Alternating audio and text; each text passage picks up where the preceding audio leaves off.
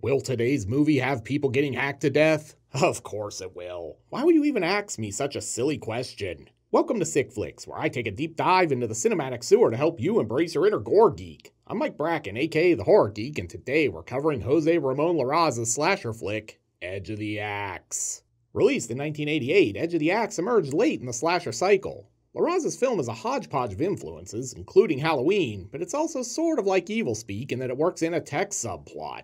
This results in a strange little movie that feels incredibly dated by today's standards, but will still appeal to slasher fans nostalgic for the subgenre's heyday. But enough about that. Is Edge of the Axe splattery? Let's get to the gore and find out.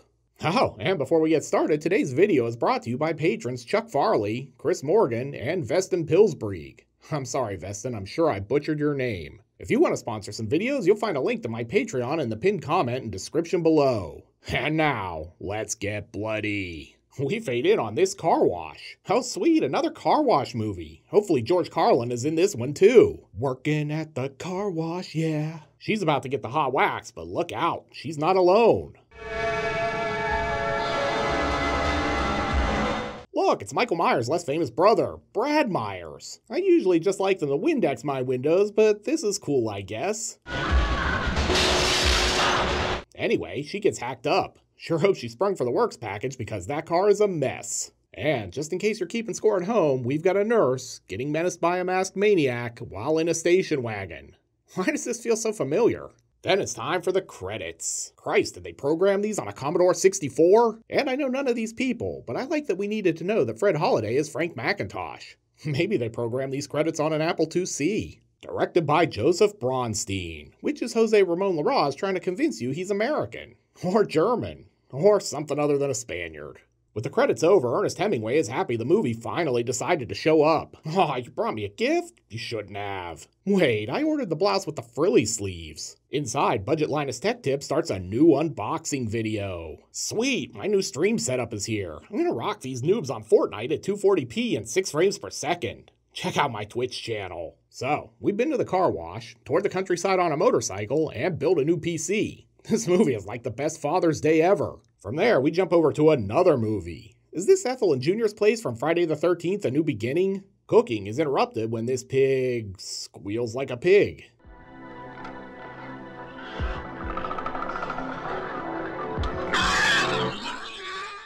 She finds a blood trail and makes the always wise decision to investigate. Damn, even Charlotte couldn't save Wilbur this time. Too bad for Wilbur, the cops aren't interested in solving this crime. Go call somebody who gives a shit. Wow, your tax dollars hard at work, ladies and gentlemen. The next morning, AliExpress Tom Cruise arrives to pick up budget Luke Skywalker. Come on. Hey, Gerald, stop playing with yourself.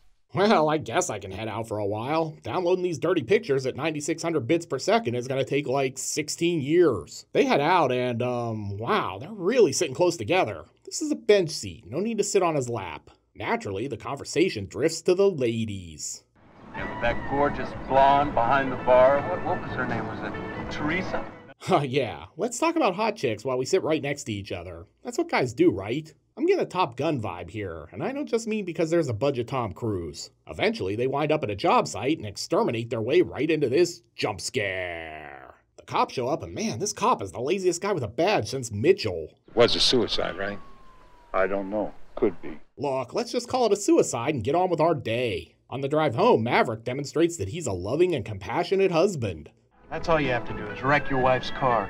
Imagine what she's gonna have to say. Well, with law, it's always the same thing. Bitch, bitch, bitch. Meow. That's no way to talk about your beard, man. Then he peels out in the wagon like a total badass. Maverick! Jesus, she might really be a beard. This is starting to turn into an episode of the Forensic Files. So she bought you a pickup truck so you could chase after cockroaches and fumigate rats.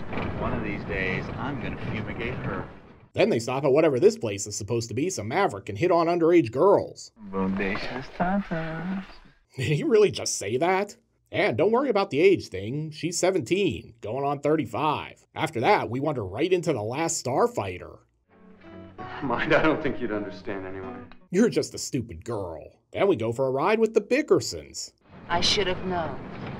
Oh, don't start that shit again. What, I can't even talk to another woman without you getting upset? Maverick and Charlie clearly hit a rough patch after he got kicked out of the Navy.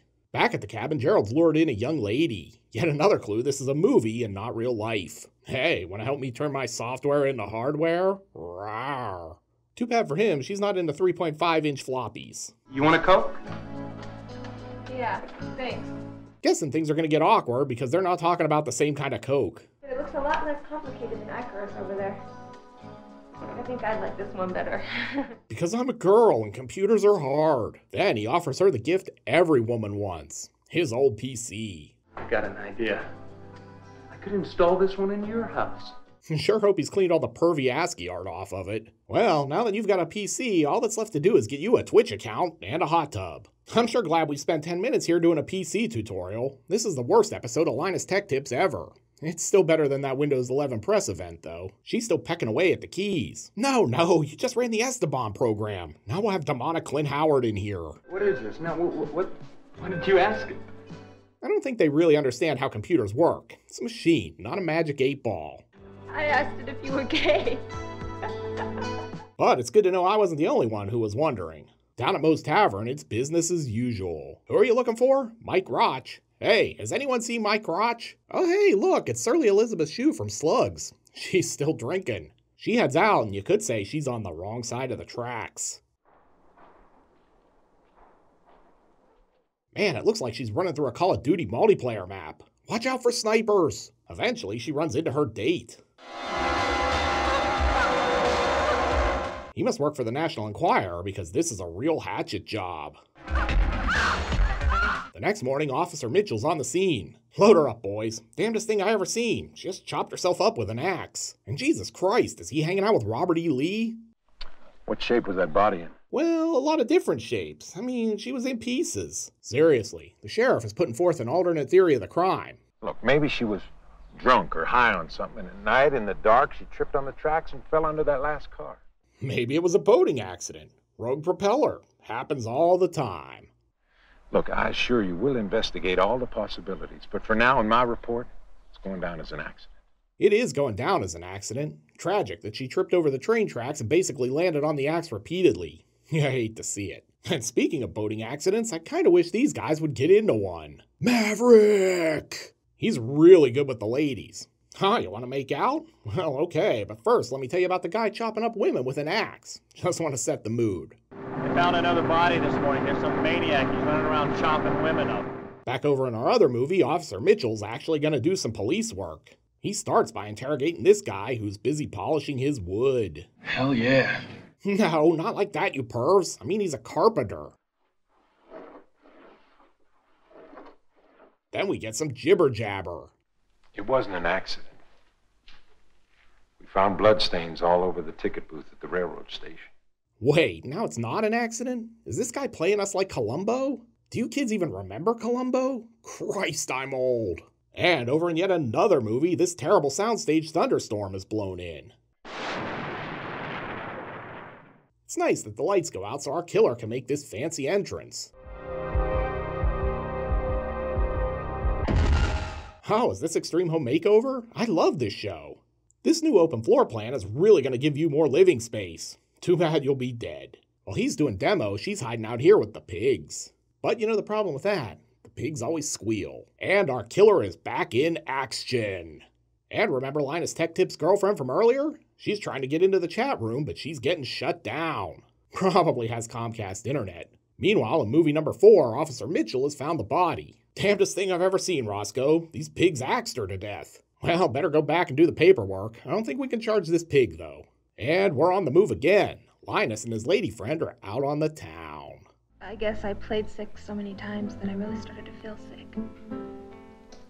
So they sent me home and put me under medical supervision. Wow, this seems like a lot of sharing for a first date. I don't want to talk about my parents. Uncle Owen and Aunt Beru were the only mom and dad I ever knew.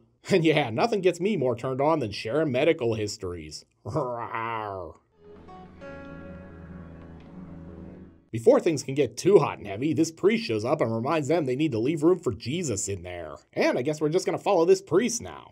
And why not? He can't be any duller than the rest of the characters in this movie, can he? He's busy overseeing choir practice. And what the hell is up with this weird shot, Jose Larraz? Are you trying to channel your inner Lucio Fulci or what? Clearly, he's not impressed with the performance.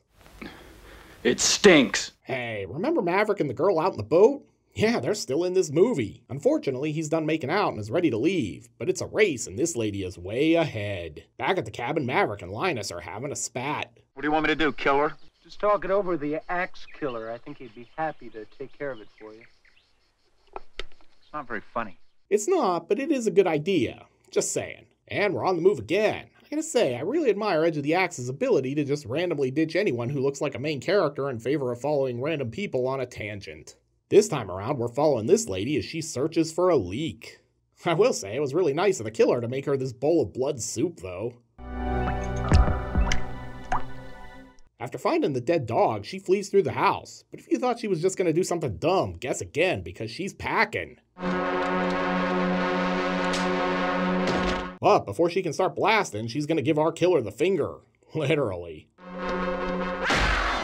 Then he chops her into pieces. Dude really had an axe to grind. Back in our main movie, these two are instant messaging. I don't remember ICQ having such an ugly interface. And why is there some random man voice narrating?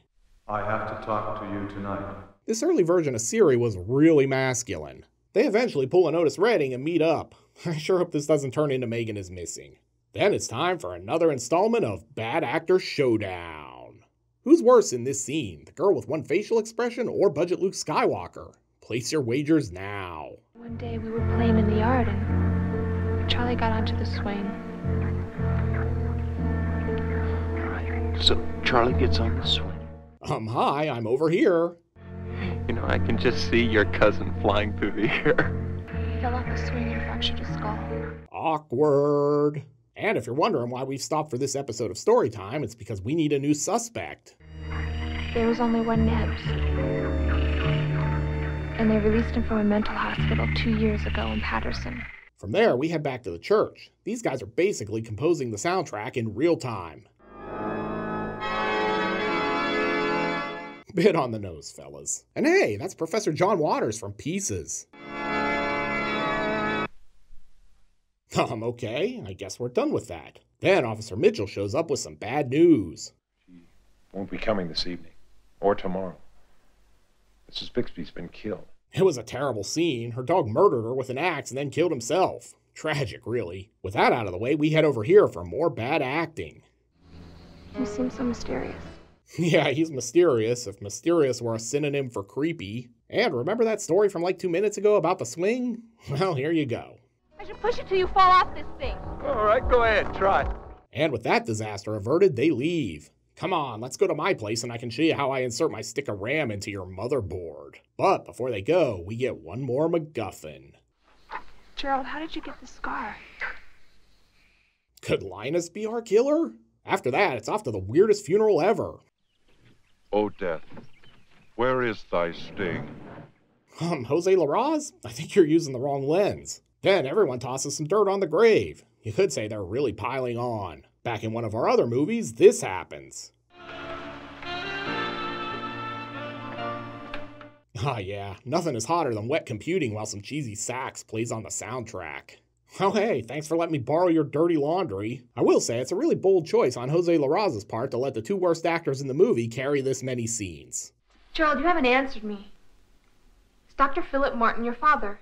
God damn, she's awfully demanding. They're not even dating. And since the movie isn't really worried about moving the plot along, I guess we might as well go for a drive with Maverick's wife and creepy choir guy. She crashes the car just so she can get out and find this jump scare. Well, I guess this solves the enthralling mystery about who our killer is. It's the random guy who's barely been in the movie. Huzzah.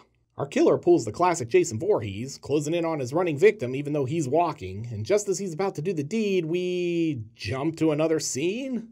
Come on, Jose Larraz. I've sat through your 75 random meandering plot lines and the coma-inducing scenes between dollar store Luke Skywalker and the lead actress with the range of a pellet gun with a broken pump. You owe me that kill. And if you wondered if Maverick was still in this movie, here he is again. His character name is Richard Simmons, so it's probably safe to assume he's been off sweating to the oldies or something. The good news is that whole killing his wife thing has sorted itself out. She didn't sleep at the house last night. A suitcase and some of her things are missing. The bad news is he's now broke.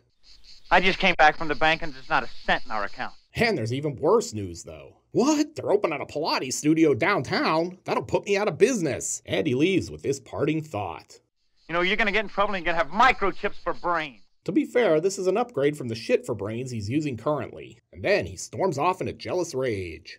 Why did he get in on the passenger side of the truck? Back at the church, the priest is on the phone with Jose Larraz. Hey, Jose, can we wrap this up already? I mean, for the love of God. The cops have found the dead woman and another body out in the woods. Sheriff says it's another accident, if you catch my drift. Oh shit, it's the random guy from the church. He's not our killer after all. What a twist. Somewhere M. Night Shyamalan is nodding in approval. I tell you, this place stinks of death. That's not death. That's just me, Sheriff. I had Wendy's chili before coming out here. Lily, meanwhile, is logging in. Guess I'll check YouTube and see if that horror geek guy has posted anything new. This is interrupted when she hears a noise downstairs. And she's got an axe. Could she be our killer? Of course not, because the real killer is stalking her. Oh look, it's another Dario Argento cameo. Oh wait, it's just Luke Skywalker. He's got his Return of the Jedi outfit on. He's not here to kill her though, he just wants to watch some videos. Come on, watch this new Mr. Beast video with me. He's gonna give someone $1 million if they can shove 400 Legos up their butt. And now he's basically showing her she's the killer. Admitted to the psychiatric ward at the age of 8. I can't tell you how she's taking it since she only has one facial expression. This could be accepting, aroused, or defiant. Lily's sure he's gaslighting her though, so she's like, I'm gonna have to ask you a few questions to set things straight. While they're battling out, the cops show up and blast Dollar General Luke Skywalker. And the biker! Freeze! Guess he didn't use the Force. Also, it's safe to say the cop shot first. Officer Mitchell's like, it's okay, it was an accident. Did you see him throw himself right on that bullet? Damnedest thing I've ever seen. But here comes the swerve ending. No, not the fact that Lily was really the killer, that was obvious. The swerve is that she had a second facial expression all along. Wow, what a twist. I did not see that second facial expression coming. If this is your first Jose Larraz film, I'm sorry. This really isn't all that indicative of his work. In fact, he considers Edge of the Axe to be his worst film. And while Edge of the Axe isn't exactly a classic slasher offering, if this is your worst film, you're doing alright. This one doesn't break any new ground, but it is modestly entertaining with its ridiculousness and does deliver multiple axe murders. But can Edge of the Axe chop its way to a 5 barf bag rating? Let's go to the gore card. In terms of gross anatomy, Edge of the Axe delivers on the promise of the title. We've got multiple axe murders, 1 pig head, a severed head, and a shooting.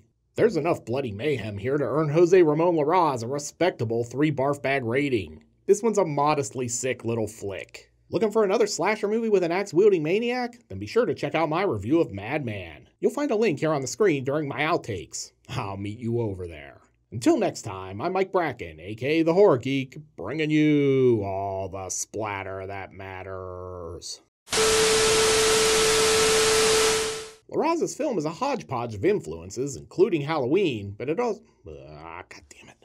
I'm gonna rock these noobs on Fortnite at In case you're wondering, no, I don't play Fortnite. Too bad for Wilbur, the cops aren't interested in investigating this crime. Ooh, 3 N-words in a row. 3 N-words in a row. But will still appeal to slash... Oh, God damn it.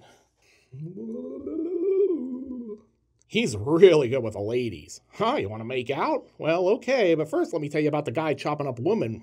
Let me tell you about the guy chopping up woman. Seriously, the sheriff is putting forth an alternate... Boy, that's easy to say. Oh, we're so close to the end and so few screw-ups. I feel like I'm letting you down, but I'm excited. This one doesn't break.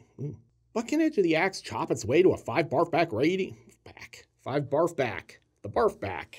Bleh. Come on, Jose Larraz. I've sat through your... I'm so indignant I can't even read the lines. Someday I'm going to do one of these without screwing it up. That day is not today.